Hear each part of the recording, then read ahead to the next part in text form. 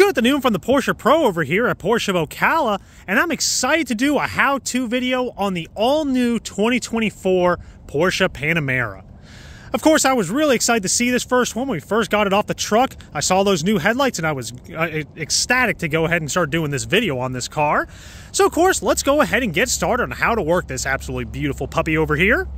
So starting off with the key, of course, which we're not really going to have to use too often, is unlocking and locking the car. Of course, unlock with the little button over here and lock the car with the button down beneath it. This one down below, of course, pops the trunk, and then if we flip this puppy over, we do have a panic button. As well, if we stick our thumb in here and kind of pull it out like that, that will bring us out the emergency key. Of course, if you need to get inside the car, if either your key fob battery is dead or the car battery itself is dead. But like I said, for the most part, this puppy is just going to stay in your pocket and you'll never pull it out.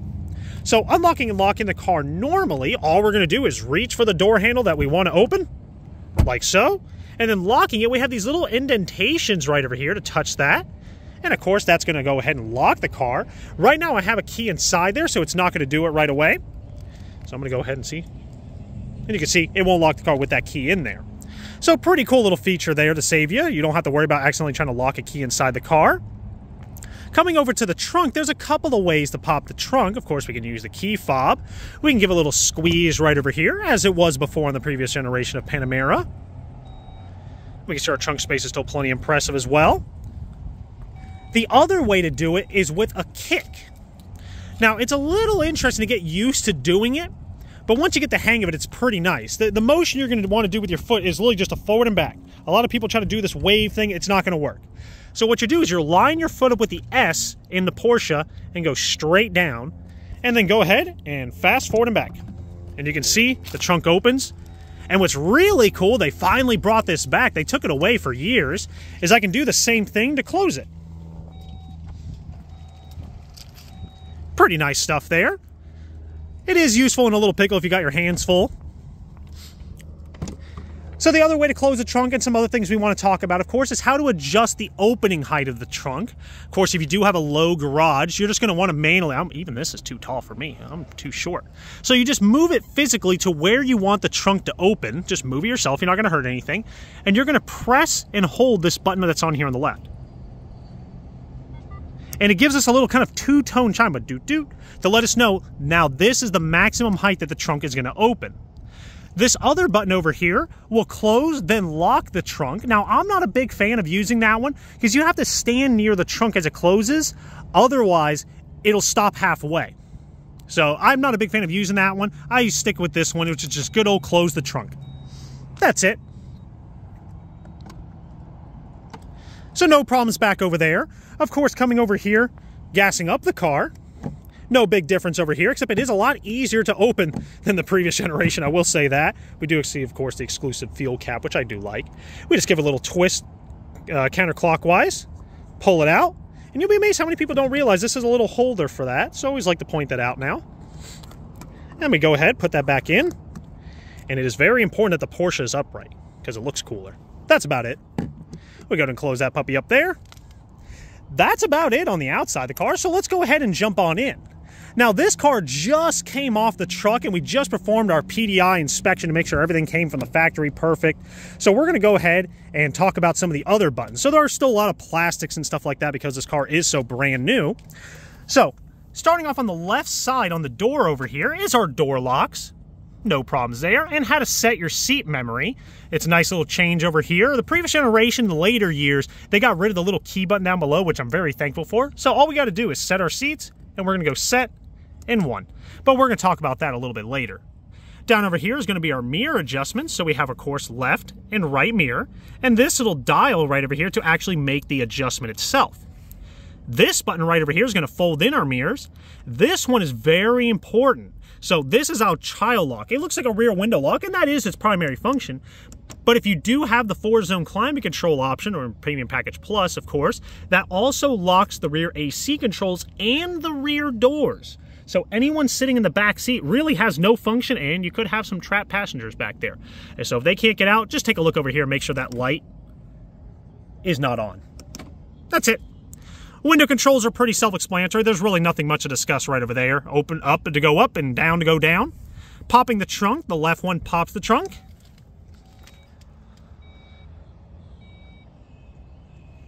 and our right one closes it. But you got to hold it for the whole shebang, of course. If you let it go at any point, it will stop the operation. So now we're going to go ahead and talk about our seat controls. Now, the seat controls, which I do like about Porsche, they really don't change anything, but this one specific finally has the massage seat function, so I can show the hidden button for it. A lot of people always have to go through the system to figure out where it is, but there actually is a hidden button over here. So we still have our forward, back, height. I lift up the bottom part of the seat over here, or push it down. You can see it kind of scooting back and down. This front one is the tilt of the front part of the seat, so you can see it kind of tilting up, tilting down. This is our thigh support, forward and back. And our pitch of our back over here. And then we have our lumbar support over here. So I always like relating everything. So we have the base part of the seat is all here, right? Well, this is in front of it. And that's in front of the base part of the seat, so that's our leg extension. Pitch of the back is behind everything. That's self-explanatory. Everyone knows where that is. And this is way behind that, which is, of course, for our back. So way in the back.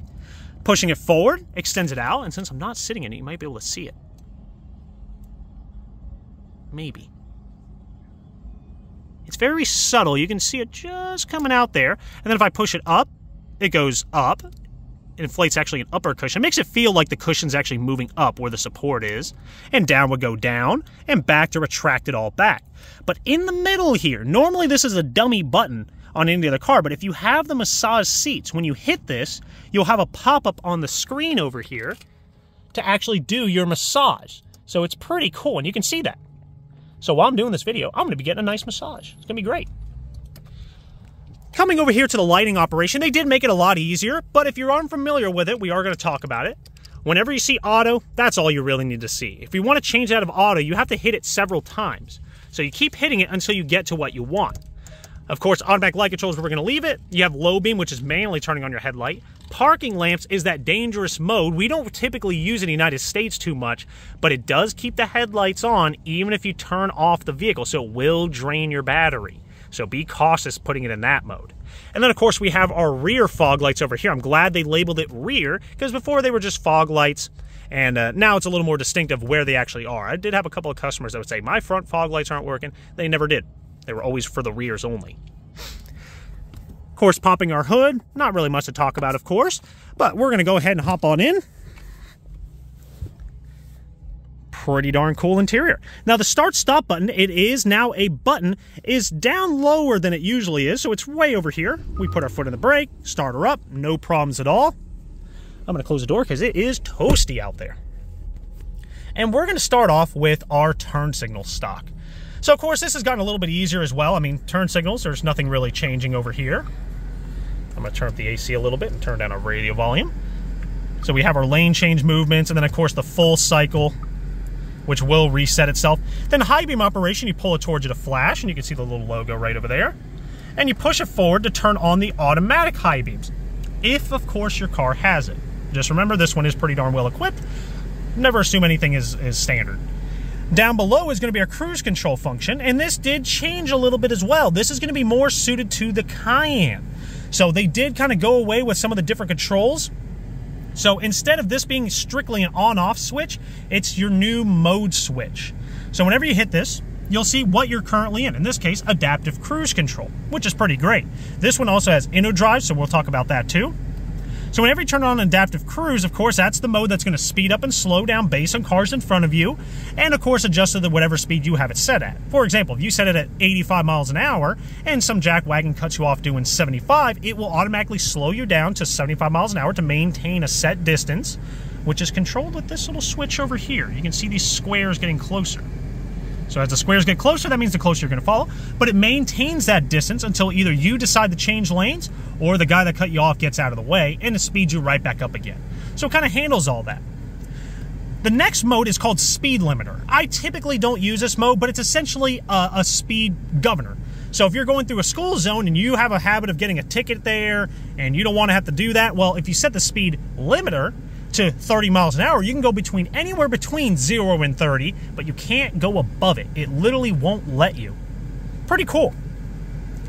The other controls, of course, once we have I always say this is how we're going to control it. We're in adaptive cruise. You go to whatever speed you want. Now, the controls change slightly, as we mentioned. We're at 75 miles an hour, 85 miles an hour, and we're going to lift it up instead. That sets the speed. You can do up or down to set the speed. And if I want to go higher in speed, we raise it up.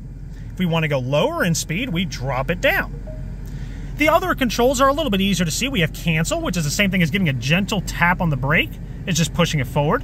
And resume, which resume is what you have previously, is pulling it towards you. That's it there. We've already mentioned the follow distance here. Of course, quite variable. Each square, I get this question a lot, is dependent on what speed you're going. At low speed, it's about a car length. At higher speeds, it is about 2 to 3 car lengths. So there is really no set distance to what it is. This little button over here at the end, of course, due to new mandates, all the safety systems have to be kind of defaulted to on, and that does include lane departure warning, which I know a lot of people aren't too keen on.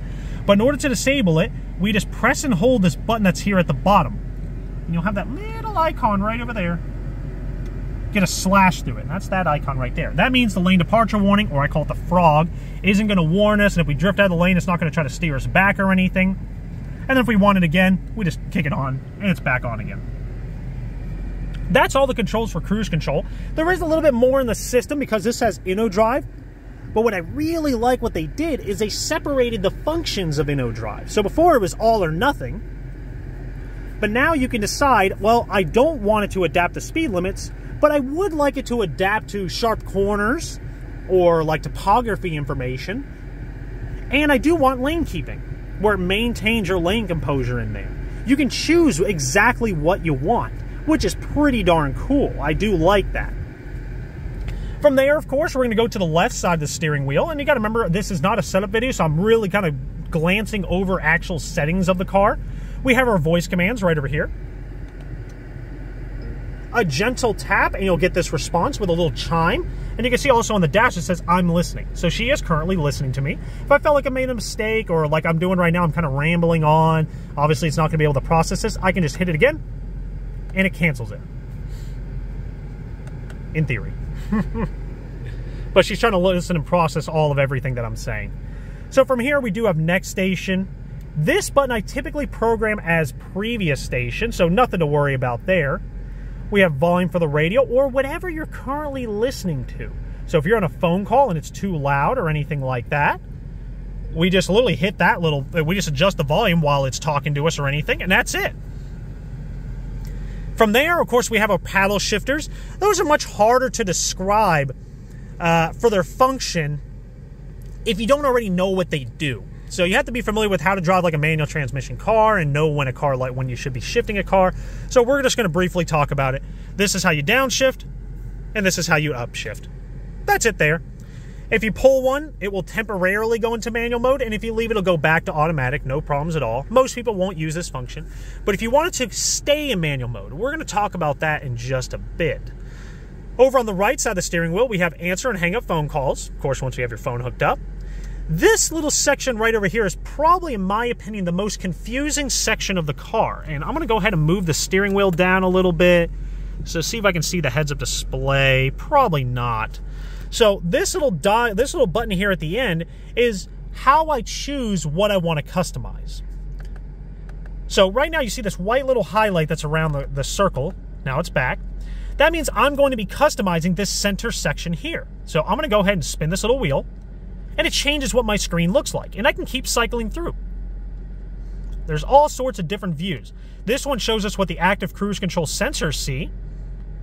This one shows us our map, a big map. This one's the really cool one if you have it. This is the night vision. I want to use this at nighttime to see if there's any critters that walk around a parking lot at night. That'd be kind of cool. And then, of course, we have a reduced kind of calm mode. Now, not every page is customizable. Obviously, you can always change what the center sees. But in anything that has the 3 tiles, as I refer it to, if I hit this little button here again, now we can see it's on the right. Oh, well now if I spin the wheel, it changes what I see on the right-hand side. So we have our trip computer, sports chrono lap timer, of course, if you have that, and then our music. And this is where things get a little bit more confusing. If you push this button in while we're on audio, for example, it gives us some sub-menus. So check this out. I can see FM. I can change my source from here. I can see a list of all the stations from here. I can change everything. I'm not a big fan of doing it over here because I do find it a little bit more complex than just coming over to the main infotainment screen or using voice commands, but you can. That's a nice feature to have.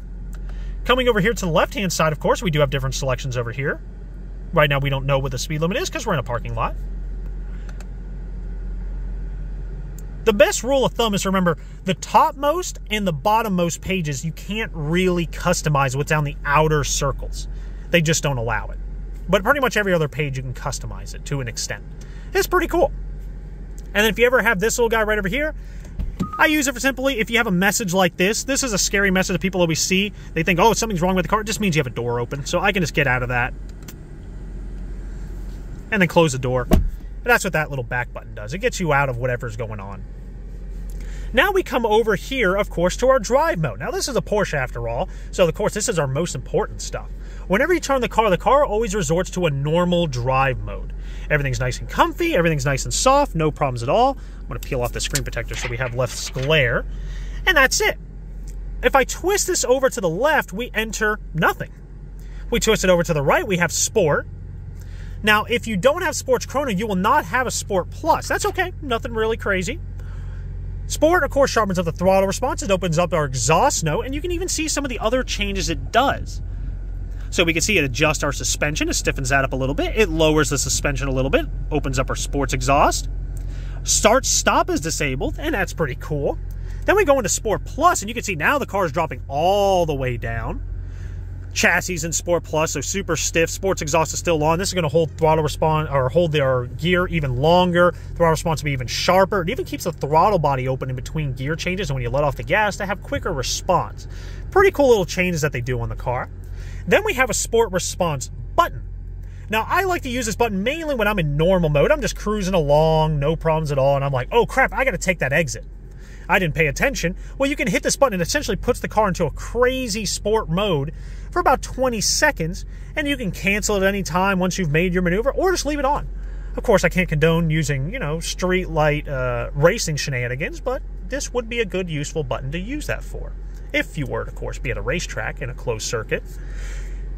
From there, we talk about our windshield wipers. Luckily, nothing has changed with the windshield wipers. All I do my little test. I push it all the way down. It springs back up. That tells me I'm in the off position because it tells me if I push it down, it'll only do one time, which it does. I just go into intermittent.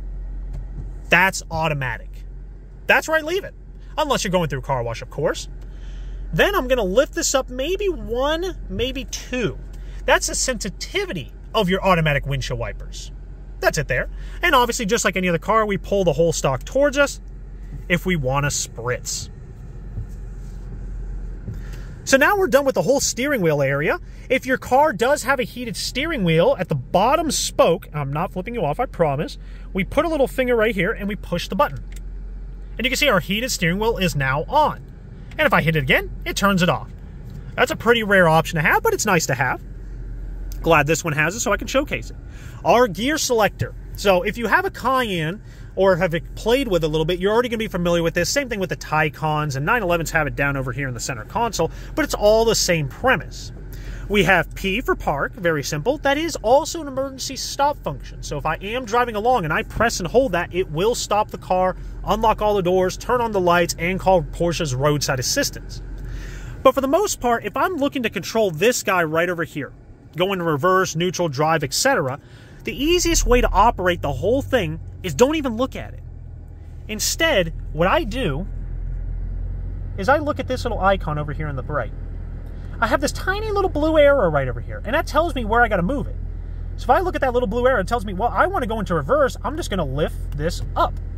Oh, now I'm in reverse. Everything is happy. Well, now if I want to go into drive, I know I got to push it all the way down.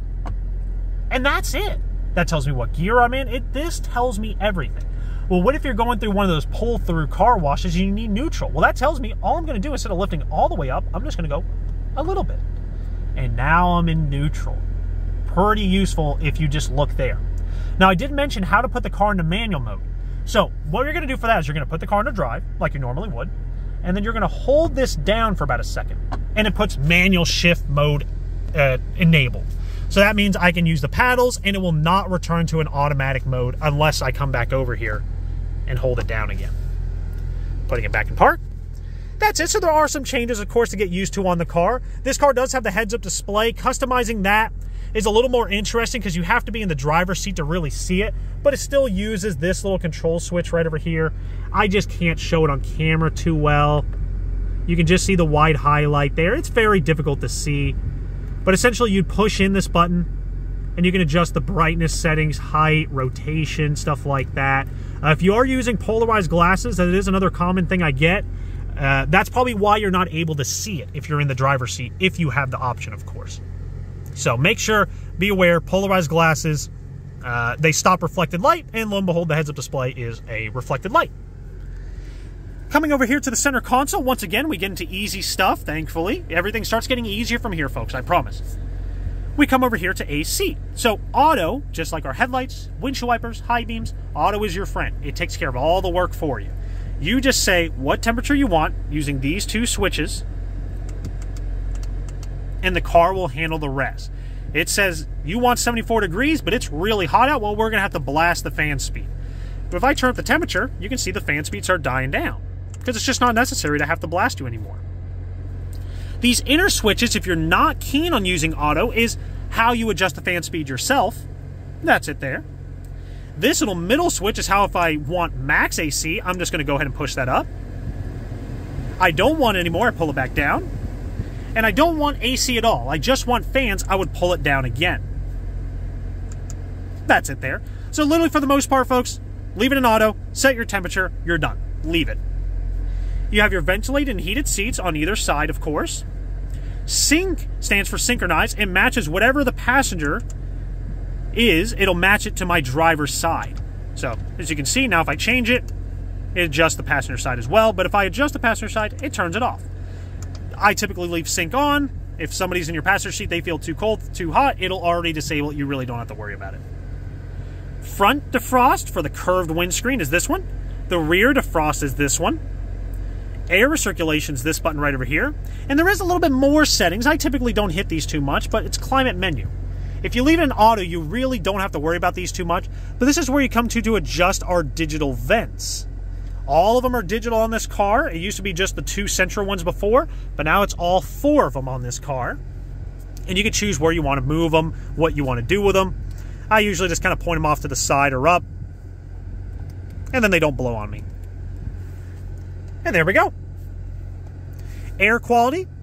This is where we come to if you have the ionizer, turn that on. If you're an allergy-filled mess like I am, it's very nice. And rear is also where you're going to come to, of course, if you got little ones in the rear, you can lock the rear window. They can't change anything, but you could change it for them.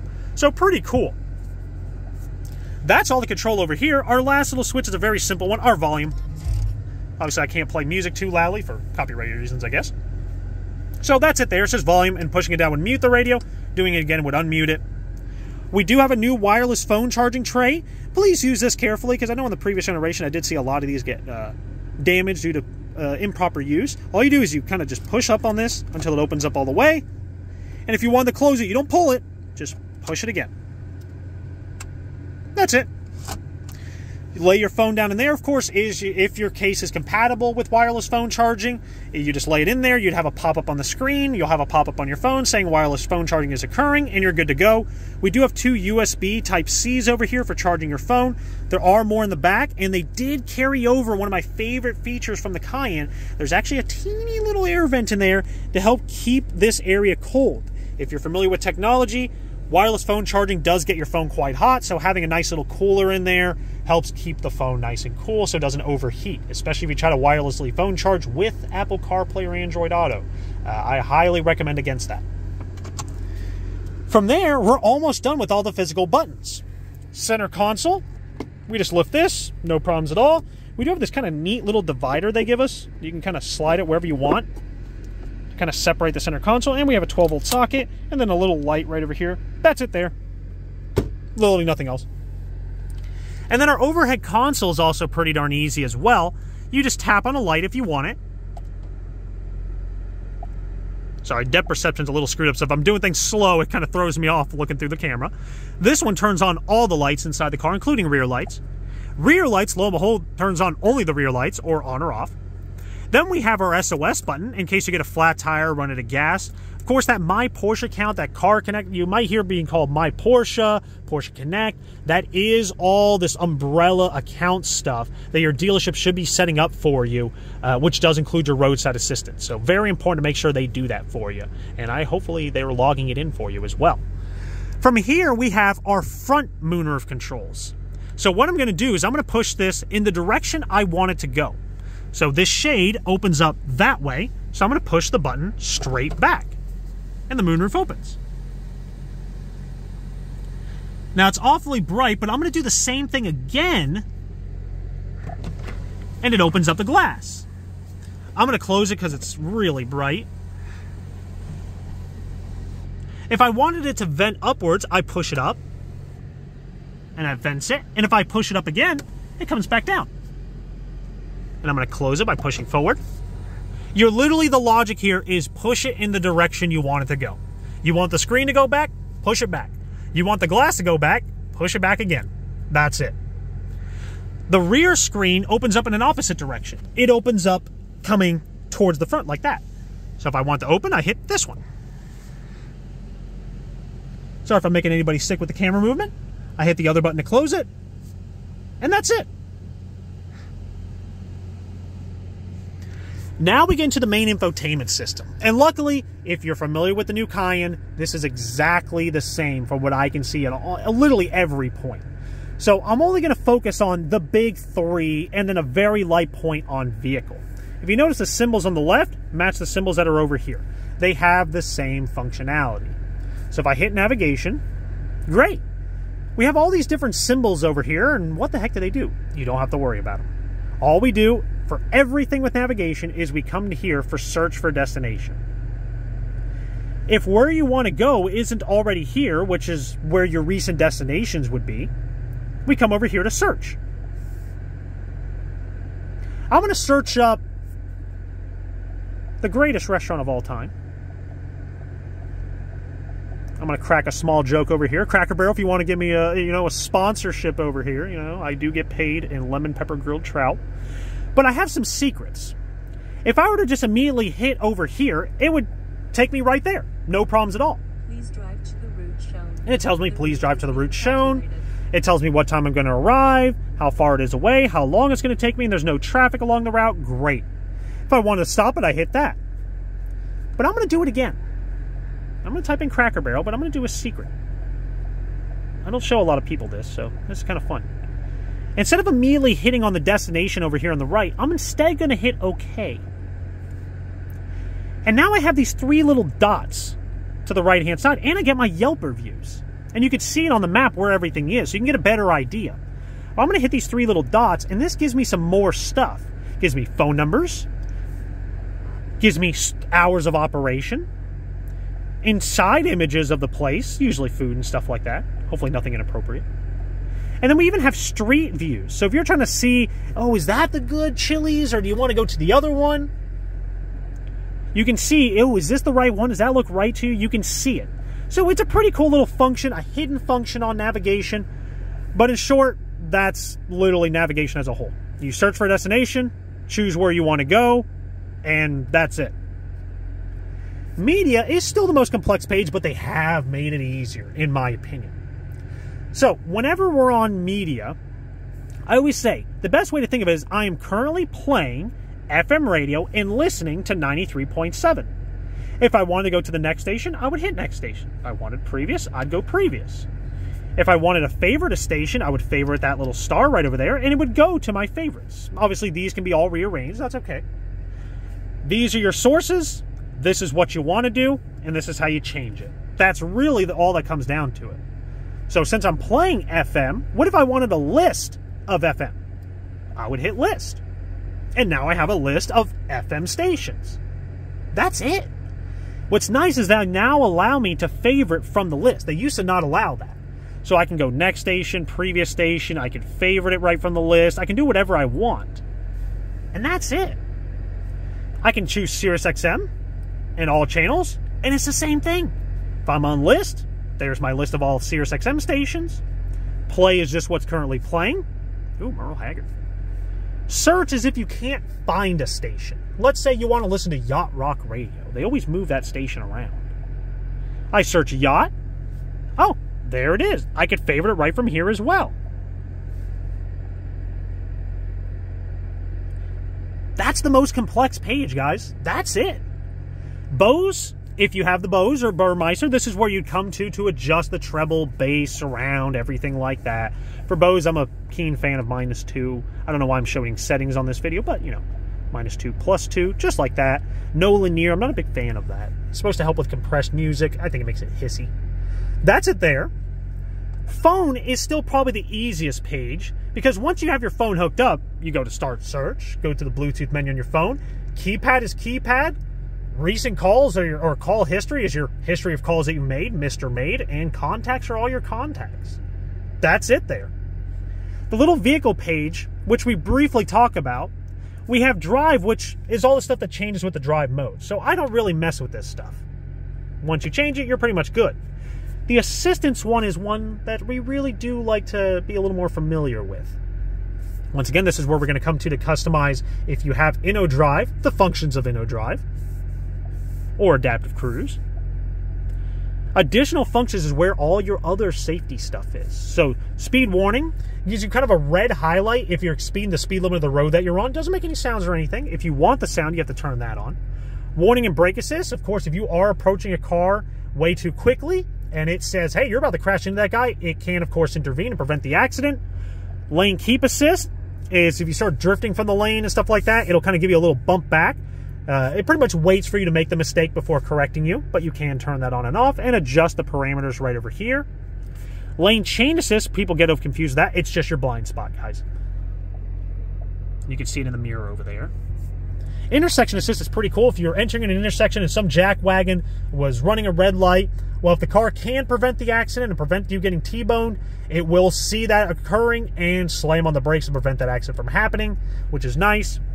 Distance warning, you can customize, of course, all the distances. And emergency stop function is, of course, that one that I mentioned about holding P. Of course, if you're driving the car, if the driver becomes incapacitated, if you're on the passenger side, you can press and hold P with one hand and steer the car safely with the other. It really helps out there. We have just a lot of other things. Proactive occupant protection, of course. If it needs to tighten up the seatbelts, if it detects a possible accident, it can do that. If you start getting a little wavy in your steering, it'll tell you, hey, you need to take a break. Night vision assist, of course, works really nice. If you live in a very hot climate, you got to remember skin temperature primarily is about 78 degrees. So if your nighttime is above 78 degrees, it might not work all the time, but you can still always see them. It's pretty cool. Trip computer is just trips. That's it. And comfort is where I come to adjust my ambient lighting, which they did drastically change on this car, which I do love. Let's see if we can show it off on the sides over there. It's just too bright. It's too bright out to really see that. But guys, that is the all-new 2024 Porsche Panamera. I'm pretty excited to get this video out. I'm glad we were able to do it. I am going to upload a video here shortly on how to do the parking assistant functions. The last little buttons we're going to talk about are hazards. It is important to always know where that is. And, of course, our traction control. We do also have garage door buttons back. Probably the happiest thing my happy self can ever see. We brought back the garage door buttons for HomeLink, for your garage door motors. So you hit the little button, choose what you want to do. That's a learning curve. If you guys ever have trouble with garage doors, try to get in contact with me. I got to know the brand and a lot of other things. But I do want to thank you guys for staying along, and this was a longer video. I'm just pretty darn excited to do one on this car. But if you do have any questions, please feel free to comment, send me a message, whatever you guys want, or have any suggestions for a video, let me know. Take care. Bye.